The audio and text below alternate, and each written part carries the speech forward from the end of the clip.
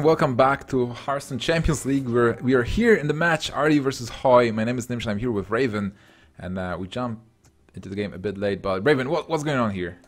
Yeah, so we have RDU bringing his Rogue lining up against Hoej's Druid. So really interesting matchup actually, because the Rogue has the ability to clear like the big Druid boards with the big blade flurries. But other than that, it can very easily slip away, because this is one of the matchups I feel that if the Rogue doesn't have the big clear and can really hold on to tempo, it can really suffer from just being unable to clear the board, and the Druid doing the combo and just finishing the game pretty quickly. Yeah, that's absolutely right. And let's see how it goes. For now, Hoej can cast for 6 mana. He can use the Innervate to cast something this turn, and then on 5, cast one of the... This is a very interesting hand, right? Because on 5 he has Lothep, he has Archdrake, but he also has a possible Innervate Intervention of Lore. But you probably don't want to do it if you have 2 good 5-drops. So Innervate into Lothep this turn might be interesting, especially because you see the Violet Teacher and you want to block the spells from being played. Yeah, I completely agree, because the Innervate Lotheb locks out the Teacher to a certain extent, and also, even if the Lotheb gets sort of half dealt with, then the Shade's big enough to kill the Teacher anyway next turn. So this is a really good play and should really cause some issues for RDU. He can play his own Lotheb as an answer, but then the trade suddenly, go backwards in the negative for him, especially because Hoej then gets the slight initiative in terms of being able to play the Drake to then follow up and keep ahead on the board. Yeah, so for now, pretty straightforward game on both sides. RDU just trying to get that damage, but this will be a really good turn for Hoej with that Azure Drake, as you mentioned. And turn 6 doesn't look terrible. I mean, he probably would like to have something different, like a Thorsten maybe, or Sylvanas. But Keeper is still something that he will be able to play. Will be able to play on turn 6. What about RDU though? What will be his turn 6? Yeah, it's going to be a rough one. I think there's potential that we just see double Abyss here. He could Deadly Poison, double Abyss. It doesn't put anything on the board, but other than that, he's forced to leave one minion up, because he's just shy of being able to say Teacher, Poison, kill. He could Poison and just kill and take 5 from the Shade, which would save an Abyss, which would be okay, but it's just a little bit just tight on mana to be able to get the nice clean board play. Yeah, even if you go for Violet Teacher Eviscerate, you are losing your Violet Teacher to the Shade, and then you have literally nothing. You can just stall and try to get cards. Yeah, this is really rough. Is he just going to reverse and clear the board? Clearing the board might be the priority over the Teacher, because as you said, the Teacher, just you're left with a 1-1 afterwards, which does nothing. So this is pretty okay. He can then build up to potentially Violet Teacher and sap anything that gets played next turn from Hoej. So now, knowing that there are saps in the deck, and there is a Deadly Poison, can you afford to charge face? I think it's a real tough one, because Sap, he does have the follow-ups for turn 7, if he plays in taunt mode, the Druid of the Claw. But if he charges, then you have just seen one Eviscerate, so just playing the odds, the Eviscerate's probably not going to happen next turn. So if he attacks him with the weapons, kill the 4/4, then it's going to require something like an SI7 agent, which he's already seen one of, and a Fan of Knives, or a Fan of Knives. So pretty rough, but he did go for the taunt, and going to be on the receiving end of RDU's Sap. Alright, are you keeping preparation for something like Sprint in the future? And just playing a simple 3-5 here. Not really threatening, and that's not much, so I think Hoej can just go for Ancient of Lore and draw the cards. Yeah, I think this is okay. Anything else feels like it doesn't do enough. And he's seen a Sap, he's seen an Abyss, and his opponent's only on 3 cards. And Rogue really does benefit from having a large hand, as you said, to if RDU got prep into Sprint next turn, then that's pretty huge for him in terms of wrestling this game back. But Hoej, he does have a big hand himself, but I think drawing cards and putting a 5/5 on the board always feels nice. A good card for RDU would also be Azure Drake. Getting an Azure Drake, drawing a card, and then eviscerate the 5/5. But whatever happens, he always has this 1/1 that he can use. So however many spells he can play, the better for RDU.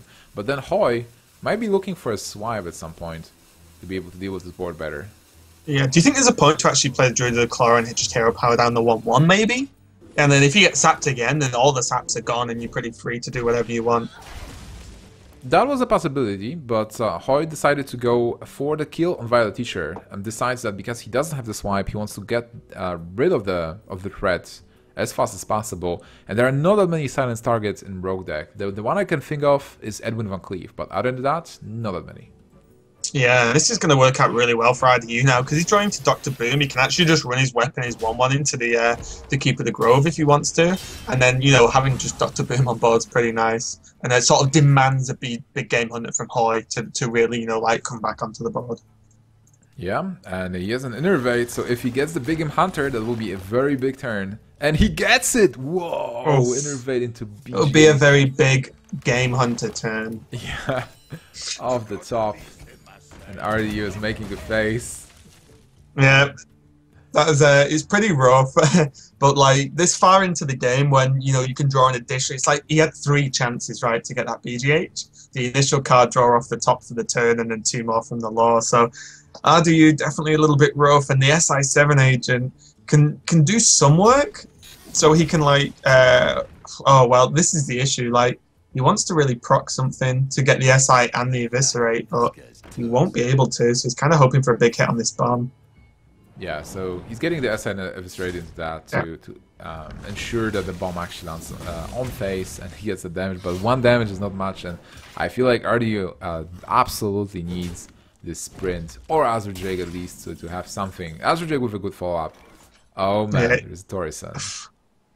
Yeah, it definitely feels like RDU is pretty much shy on sprint or bust. Maybe he's got like 1 more turn to be able to draw sprint or something big, but after Boom being dealt with so efficiently, it's definitely feeling pretty rough. Yeah, and this turn from Hoej can be really big with Druid of a Claw and Taunt Form and Pilot the Shredder to put an insane amount of power on board. But you have to stop there and consider that Torison just for a moment, because after playing Torison, it's not really contested on board right now. There are only 2 cards for RDU, and you get so many good plays after that. Or maybe even just Ancient of Lore was an option, because specifically of the Torison in your hand. So many options, but you cannot just underestimate the 4/6 and the 4/3.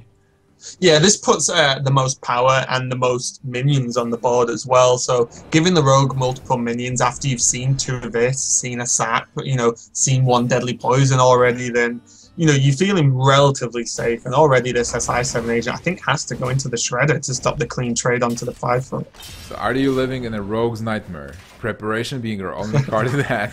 I am prepared.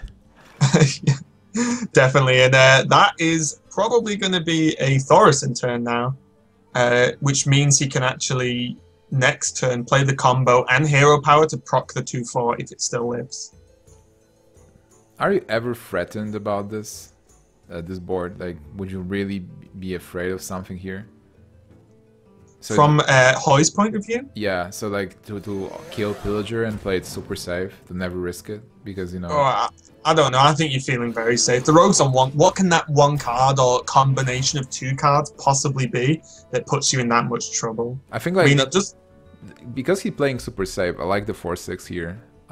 We were thinking about Thorison. We were thinking about maybe some other combination like Thorison and Pilot Shredder, but that Druid of the Claw was stopping the Pillager there. Yeah, I mean, this is just, you know, either way is fine. You either take the option of, I'll take the value from Thorison now, or I'm just going to play super safe and just, for every single turn, the rogue is less and less likely to deal with the ever-growing board.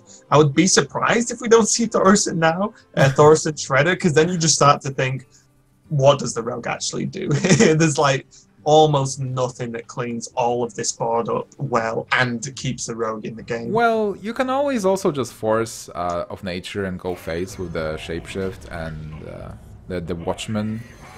Just, you know, to deal enough damage to have a combo finish next turn. Yeah, that's very true. You just poke for a bit more, but this is like guaranteed combo next turn, along with a hero power. And RDU isn't going to prioritize that 2/4 as a kill target when there's Thorison and the Drake. So the odds on something sticking this turn is so high. That's and he's hoping for Doomsayer. Yeah. Nope. I wasn't one, so Hoej is taking game number 1, locking his Druid away. And RDU not getting a win with his rogue. So what is left? So Hoej has a shaman that was an aggro shaman, and a paladin deck, which was a secret paladin, where RDU as his own druid and a patron warrior. Yeah, I think Hoej's definitely going to want to hit this the shaman into the rogue again. But because RDU's got like the greater expansive choices, I guess the odds on that shaman lining up, at least in this specific matchup, are pretty low. Okay, so Secret Paladin versus Patron Warrior. And I believe that will be a good matchup for the Patron. And we've discussed it before, Paladin can win if the curve is really good and if they can just checkmate the Warrior before things happen. We've seen it between Ecop and, was it Ecop and Hoej? Ecop and Hoej, I believe. Yeah, I think it was, yeah. Where Ecop just didn't get the cards he needed. Yeah, and he just didn't. The patrons came too little, too late. I think. So, oh, this is an interesting hand. You got the good turn 2/3 play, and then good old Tyrion for 7 turns time. It might get useful at some point. Avenge is not something you really want to see, but it can also be useful.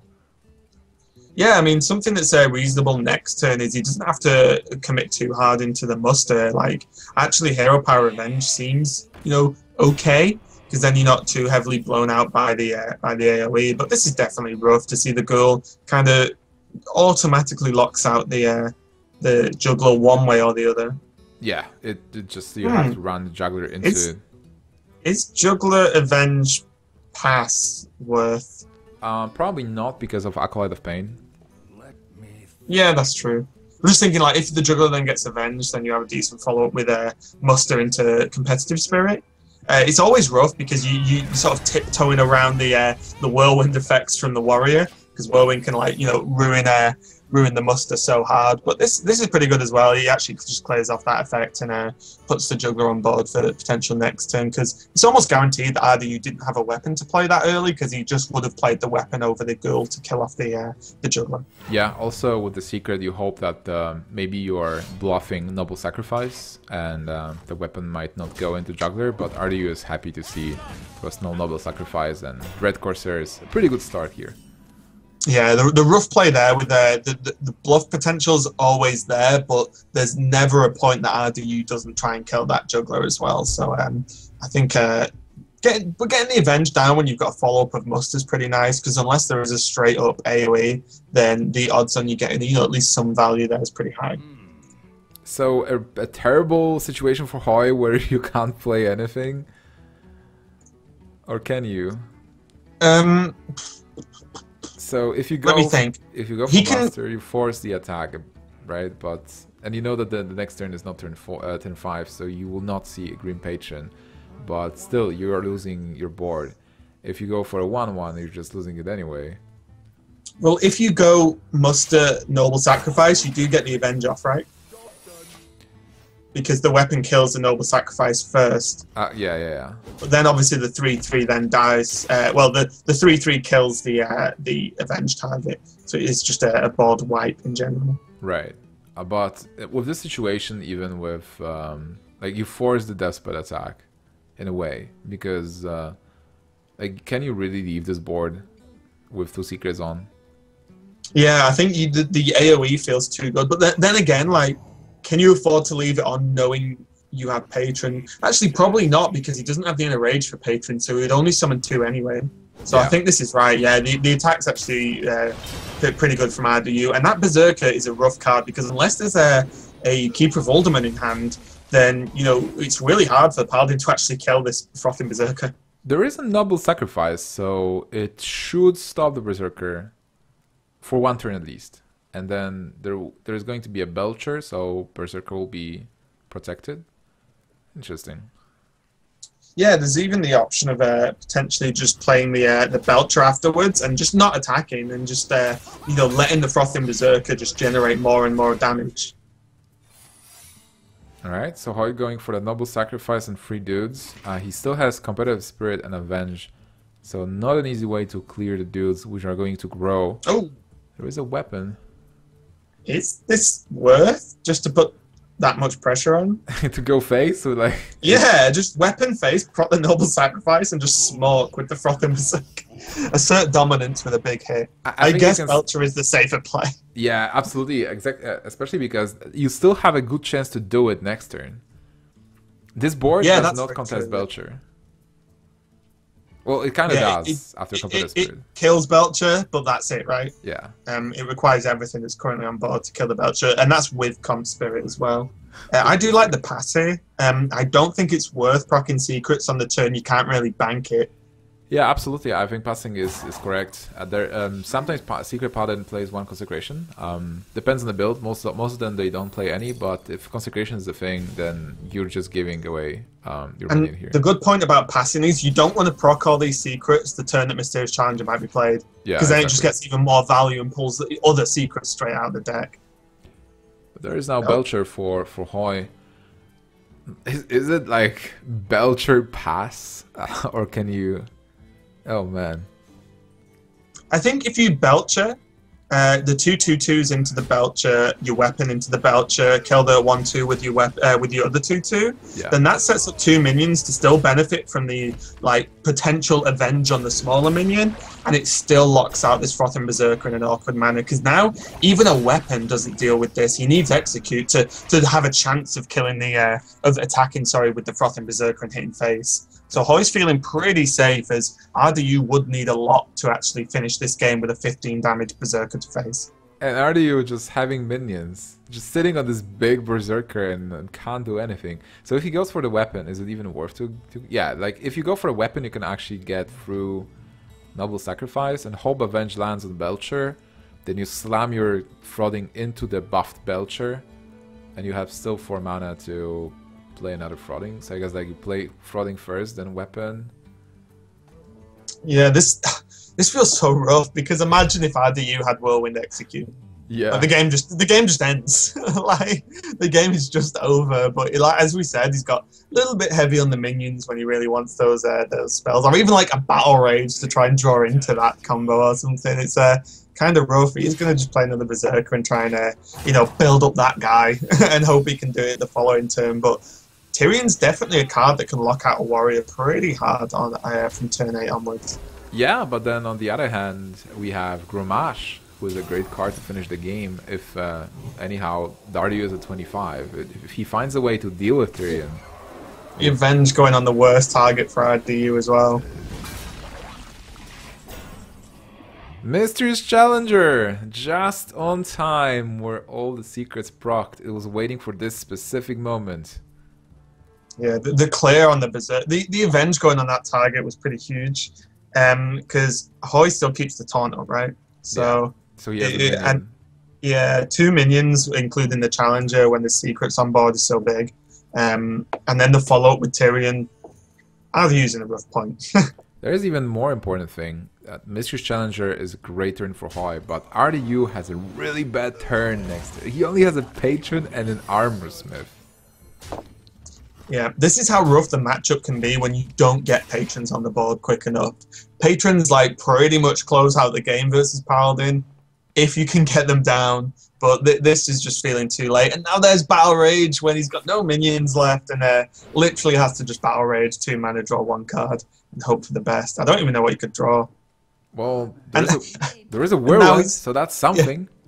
Yeah, but he's typical 5 mana when he could have Patron Whirlwind if he had 6 mana. So definitely a little bit rough. And now Tyrion's going to look even worse. Yeah, Tyrion is almost locking this game. The fact that Hoej at the moment has so much damage, he can even deal with Armor Smith quickly to get rid of a chance to actually pop the shield easy.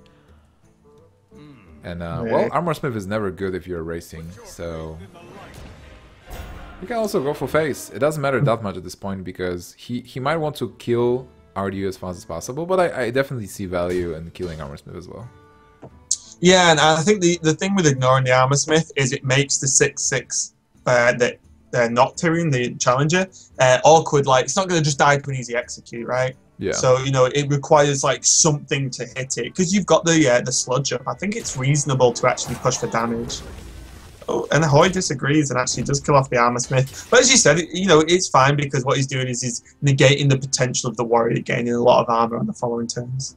Yeah, and also a shield pop as well. If you want to do something like attack with the weapon into Noble Sacrifice, then attack with the Armor Smith into Tyrion, then Whirlwind Execute.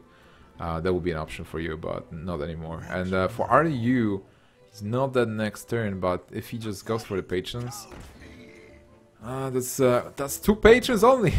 The loot hoarder. That feels bad. Imagine if there was a repentance. It'll be so bad. I've done that before to Patron Warriors, and it's fantastic. Friggin' repentance. Nobody plays it. Or nobody rather plays around it, right? Like, you're forced to do it anyway. Yeah, it's there's very few circumstances where you can kind of afford to play around that card as patron. But this is an interesting one. Do you value just killing off the 2 patrons with True Silver and then keeping Tyrion intact? I think you want to kill minions, because then you're just locking Warrior away. There is no way Warrior will come back from this. But on the other hand, if you go face for how much? 17. You might get the Ashbringer, but I'm fine with killing this board and just saying to Warrior, hey, you maybe had that 1 Battle Rage, you're not getting another one. Yeah, and actually I take it all back. This is pretty nice from Hoej, using the Tyrion, because it means that both minions aren't susceptible to Whirlwind, whereas if you use the Challenger, Whirlwind suddenly removes 6 damage off the board, and whilst not attacking to face, that's actually a lot of pressure. Yep. And there's still all the secrets up for me. This is truly an uphill climb for RDU. It's tough, especially because if he loses this game, and I feel this is already a lost cause, he will have to win 3 times versus Hoej's Shaman, being a fast deck. It's certainly possible, but it will be tough. And if he doesn't win versus Hoej's Shaman 3 times, he will be eliminated from Hearthstone Champions League. Yeah, and the problem is, one of those decks he has to beat the Shaman with is the Rogue, which definitely struggles in that matchup, I feel. Yeah, absolutely. That's a really bad matchup for the Rogue versus face Shaman. Okay. So the raid goes onto the patron, but that's probably... Is that just game now? Oh, look, there is this consecration. It's a one-off. So 12. We were talking about this last night, weren't we? Then one-off consecration. Yeah, that. It wins games, like I said. And it's exactly lethal with that consecration. Well, there we go. So pretty rough for RDU, to be honest, that match. That is pretty much what happens when you don't get the earlier patrons down on the board, and Secret Paladin draws relatively well. So I think getting that Mysterious Challenger on for turn 7 was pretty big. Hoej could have very easily whiffed with like a Secret Keeper on turn 7, which suddenly just puts no pressure on the board. But, he did what Secret Paladin does, so pretty good game for Hoej there.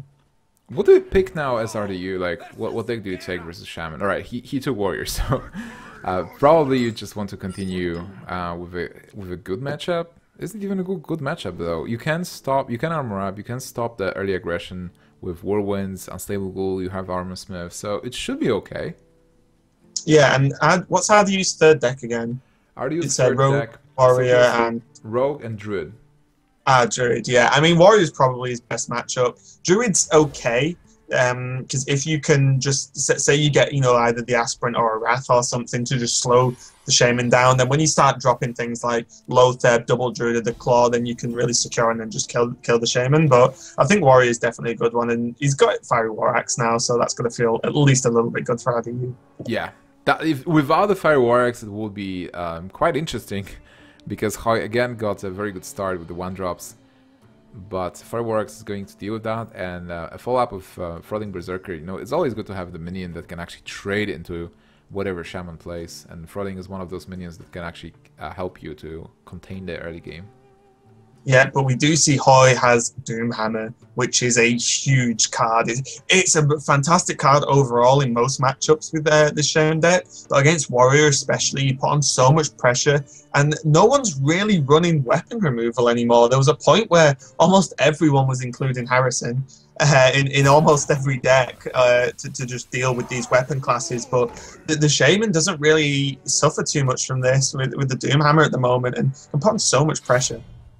Yeah, absolutely. Why do you think is that? The weapon classes, probably the weapon removal was there because Patron was so popular, and now Patron, even though we see it from time to time, it's not like it's the most the class to beat, right? Like I feel the class to beat is Paladin and Druid, where if you remove a weapon, like Life's Justice, it doesn't feel that great. Yeah, and I think that's exactly the problem. Patron Warrior is definitely a deck that's still used often by people who like the deck, whereas Paladin, for example, is just one of a strong deck almost everyone just picks up and plays. And the issue with Paladin is the weapons really aren't the problem. The curved minions and the Mysterious Challenger are the problems. And unfortunately, dropping Harrison on 5, then your opponent plays Challenger on 6. Fine. You get pretty rough tempo loss, even though you do draw a card potentially. An interesting turn for Hoej, because instead of throwing away one of the 1-drops, he can actually coin the Horse Rider and go for face to force an attack with the weapon and removal, but decides to go for that 1-drops anyway.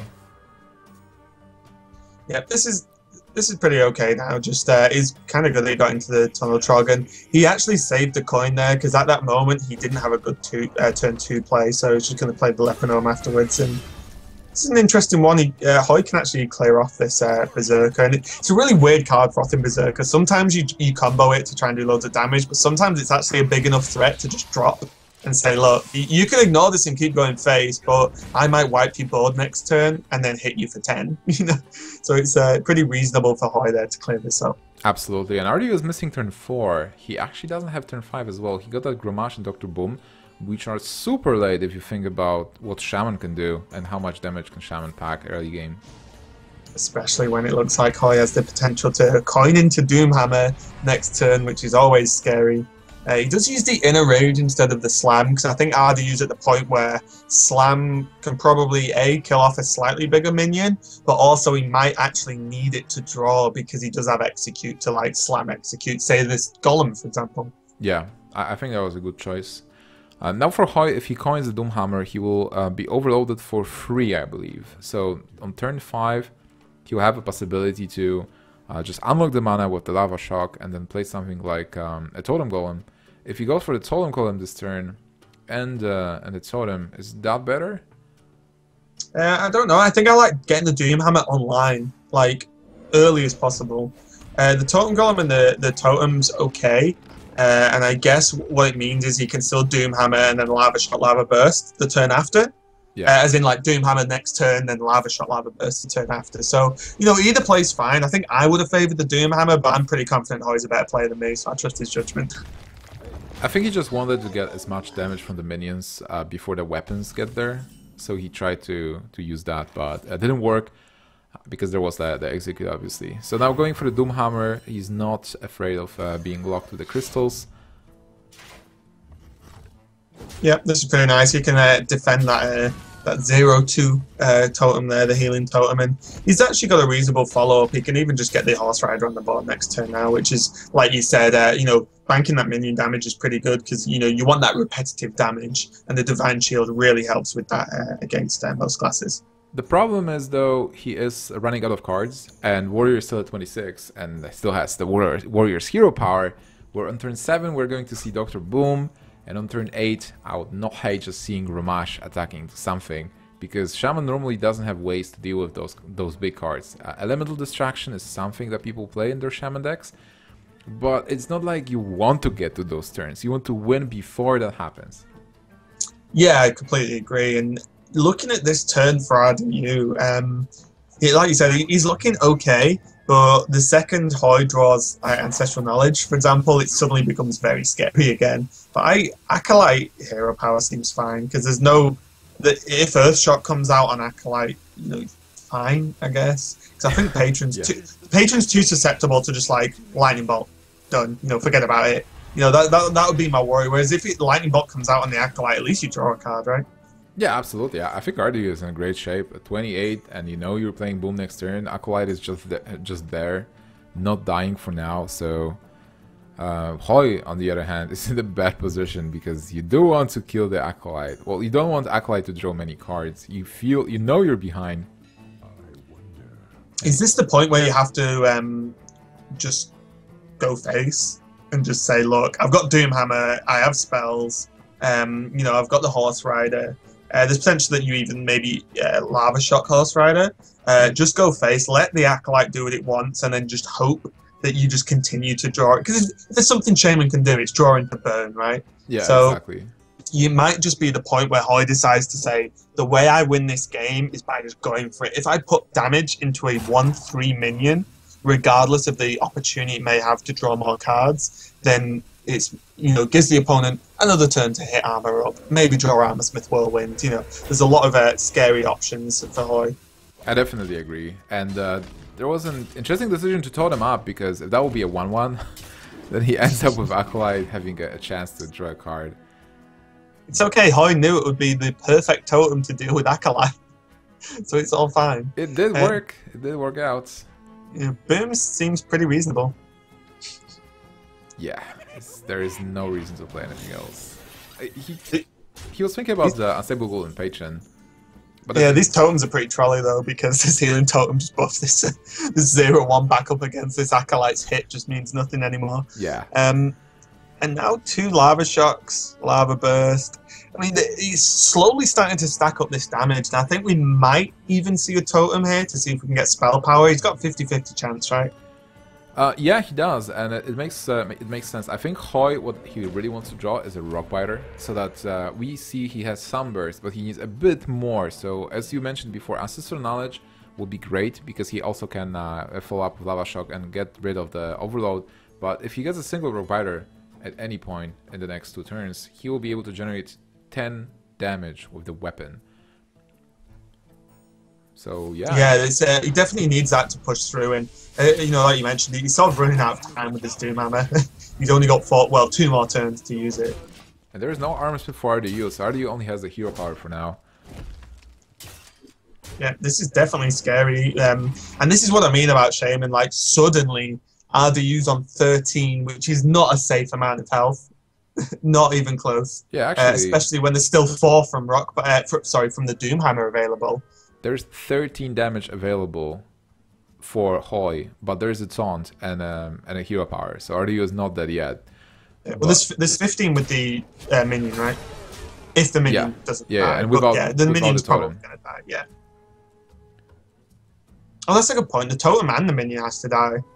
Yeah, exactly. Because and the thing is that this is the issue. Okay, the totem dies, the minion dies, right? Then Hoej could easily just draw another Lava Burst, or just, Ancestral Knowledge, or something crazy. So what happens? Yeah, that's true. What happens if he gets the totem? If he gets the spell damage totem he has, will he be able to cast everything? Yeah, he will have 8 mana, so not enough mana to cast everything. But he might get 1 more turn, so 1 more draw to actually win the game. Yeah, because let's be honest, Hoej isn't close to death yet. He's still got, there's enough time, I think, for 1 more turn. Does he, though? Oh, yeah, he does, because there is the Dr. Boom. So if you get a spell damage totem, you can Lava Burst face for 6, and then Lava Shock the Ghoul, and Lava Shock for 3. That's 9 damage. You can play the Feral Spirit. I was just trying to see if there is lethal into turns, but not really. So he will have to play the Feral Spirit. Oh, but that 1 extra damage from the totem might be important. Oh wait, there's a cooldown. Never mind. Yeah, I think the Feral Spirit's fine. I think, again, Hoej can probably wait just 1 more turn. Play the Feral Spirits, because then, like, with Ferals down on 27 health, you might even have bought yourself 2 more turns, which feels like a long time. I think the only thing Hoej's thinking about now is, does he proc the Ghoul whilst there's no Armor Smith on the board or patrons? There's no good way to deal with the Ghoul, though. You need to keep Doomhammer with 2 charges for a Rockbiter top deck, and you can't, like, really Lava Burst the Ghoul. Yeah, it's a tough one, because you just feel like if Armor Smith comes down now, then he's in a lot of trouble. Looks like he is passing, though. He doesn't think it's worth it, which is just as reasonable. Double Whirlwind. God, imagine if there wasn't Armor Smith. One more draw. Still no Armor Smith for RDU, so he can go up to 17. Oh man, if there is a Rockbiter top deck and actually, and a totem, and spell damage totem, because with the spell damage totem, that's 9 plus 3, 12 damage from hand. So 12, 16 damage Earth Shock will not be enough, but there are minions on the board, so if the minions survive, if any minion survives, I doubt any minions will survive actually. This is definitely a rough one. The issue now for Hoej is like Ancestral Knowledge doesn't really dig him out because he doesn't have the mana to do it all anyway. So this might actually swing over to RDU. Let's have a look. Abusive definitely isn't the card he wants to see. And with Grom Whirlwind and in a Raging Hand, along with just, you know, the casual boom. I mean, he has lethal on board, RDU, so regardless of his hand, it's pretty ruthless. So we might see... Right? Is there anything you can do? Like, so you can maybe go for the kills. Like, you cannot win with this hand at the moment. So you might try to go for removal with the cards you have, and then hope for the Rogue Biter, but it still might not be enough. Like, I mean, spell them, show them, and then kill the 3/2 patron, and then kill Dr. Boom with Lava Burst. Yeah, I think that's the only thing that can actually stall enough to actually win. It's really rough, this, actually, for Hoej. Kind of really difficult to go through. I mean, he's probably going through his mind now all the potential outcomes of how he wins this game, but not clearing something definitely is a way to lose. And the scary part is your opponent has nothing. No Grom. You still have to clear though, right? Because there's lethal on board. Yeah. Oh no, there's not. What am I talking about? There's not quite lethal. This is okay, gives him more patrons, but there is a 0/1 to work through.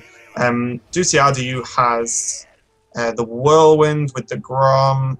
That's lethal, that's a good game. Yep. All right, so okay. RDU takes first game. RDU takes first game in this match, and he stays alive. But Hoej has 2 more chances. He just needs to win versus Rogue, which is a good matchup for him, and win versus Druid, which is what do you think? Is it a 50-50? Versus Druid, I think. I think it's slightly favoured for Shaman, but if people disagreed with me or went 50-50, then I'd understand. I think it's really close, but I think the Rogue's going to be the rough one. So considering that Hoej just played his worst matchup with the Shaman versus Patron Warrior, and that was that close, you know, it shows how powerful this deck can be when it's when it's actually working in on form. Absolutely. Oh man, and this is an elimination match, so RDU, if he loses at least once, he is out of the tournament, and Hoej will advance to play versus ECOP. Yeah, it's going to be it's pretty big for these guys, and just yet again, just to stress, like, the quality of every single group in this tournament. Any 2 of the 4 in each group could go through, and it wouldn't be a surprise, to be honest. It's more upsetting that we can't put all the players through, because you just want to see all these guys play each other all the time. That's right. And Raven, can you remind me, who do we have overall? Because this is Group B, Day 2. Okay, so in Group A, we saw Stan Sifka and Sixo go through, and Kalento and Dog unfortunately not go through to the next round. Group C is Show, Life Coach, Striveco, and Orange, and that'll be on Thursday. And Group D on Friday will be Osaka, Hannibal Z2, Tides of Time, and Tice. So another 2 fantastic groups coming up in the future. Yep. So hopefully you guys will tune in on those days as well. But now we are starting Hoej versus RDU, game number 4. If Hoej takes it, he'll eliminate RDU from the tournament. Yeah, and this looks like Hoej's pretty good at drawing Tunnel Trog, I've decided. But also RDU's got a pretty reasonable answer of Coin Wrath. This is really wonky, actually. If he coins Wrath, his turn 2 is Hero Power at the moment. And if he doesn't coin Wrath, he sort of rolls the dice on what RDU's got in his hand, and he probably wants to coin into Shade next turn to put a body on board that can potentially challenge the Trog and live. But Ancestral Knowledge, pretty good pickup from Hoej. Yeah, it's really nice, even though he's mostly just Forsaking turn 3, where he hoped that he will get a 1-drop. He got those cards that are really important at the very beginning, and also using the Trog to deal some early damage. Yeah, so now Hoej had to sort of commit into that pressure, because I think it's really tough, actually. You sort of presume you don't. The opponent doesn't have the wrath. But RDU made a really good call there, saving the coin and saying, "I can take. How much extra overload can you actually do on turn 2? So I'm going to take the damage, wrath it down, and hold on to the coin for a much bigger play later in the game. So really nice play from RDU there. Yeah, and suddenly, even though Hoej has a lot of cards, RDU is in a good position where Shade can react to Feral Spirit and kill one. He still has Piloted Shredder for the next turn. He has Keeper to deal with something small, and then Swipe if Hoej goes for a board extension. And on the other hand, Hoej has a bit of an awkward situation where if you go for Feral Spirit, Abusive just feels bad, and then if you go for a Totem Golem and just a Totem, well, the good part is that Totem Golem does not die to Shade, but then your Totem might not do much. But that's probably the play. He can also go for just Argent Horse Rider and Abusive 4 to face, if that's not something you want to do early. Yeah, what's the Totem going to be? 1-1, not too terrible. It's probably going to get locked down pretty hard by a Swipe from RDU this turn.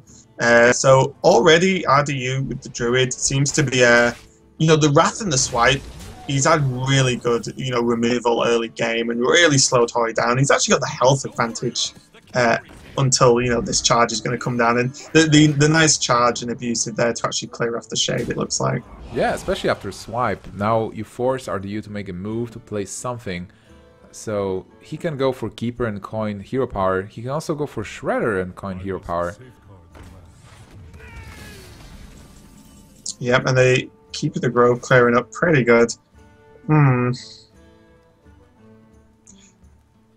This is kind of tough. Is he going to go Feral Spirit into Horse Rider? Okay, he could have Lava Burst the 2/4, but with the 2 taunts down that the Keeper of the Grove doesn't really trade very well with. I kind of like this, and suddenly when you're facing down 2 Lava Bursts, a Lava Shock, and a Doomhammer, it feels it's pretty scary for the Druid.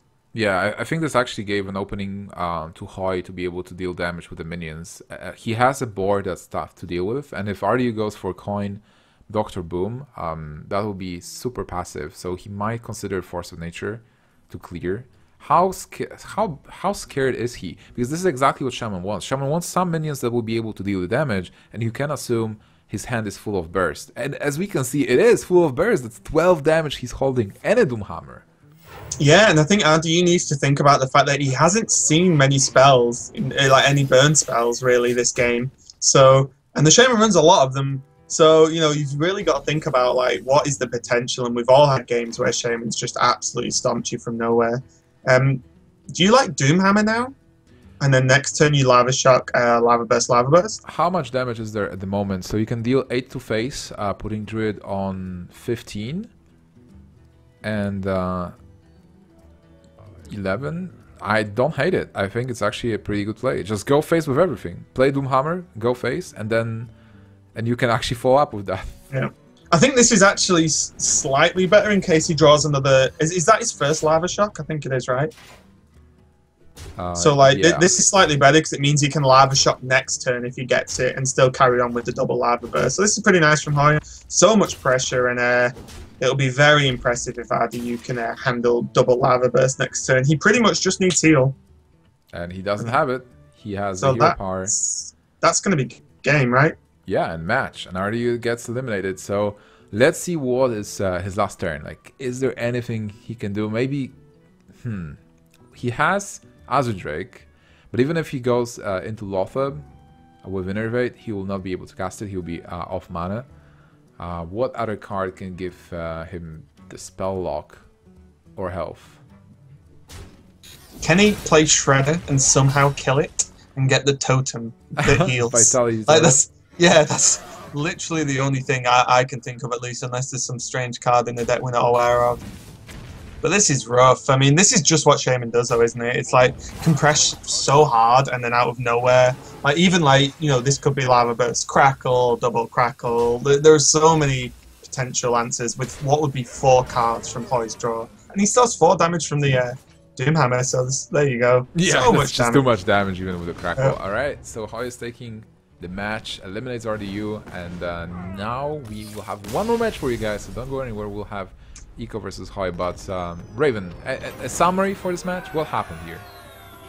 Yeah, I mean, overall, Hoej just got some pretty good power plays across the whole set, but in this match specifically, the Shaman just had too much of a head start, and I think the turn with the Feral Spirits, building up the board as well as holding that burst, and not having to use any burn on minions from the Druid, just opened him up for so much damage, and there's nothing that RDU could really do about that. All right, that's a good summary. So guys, stay tuned for the next match, which is ECOP versus Hoej. The winner will go through to the top 8 and the playoffs. The loser is going to get eliminated. Both players have fast decks, so see you in a moment.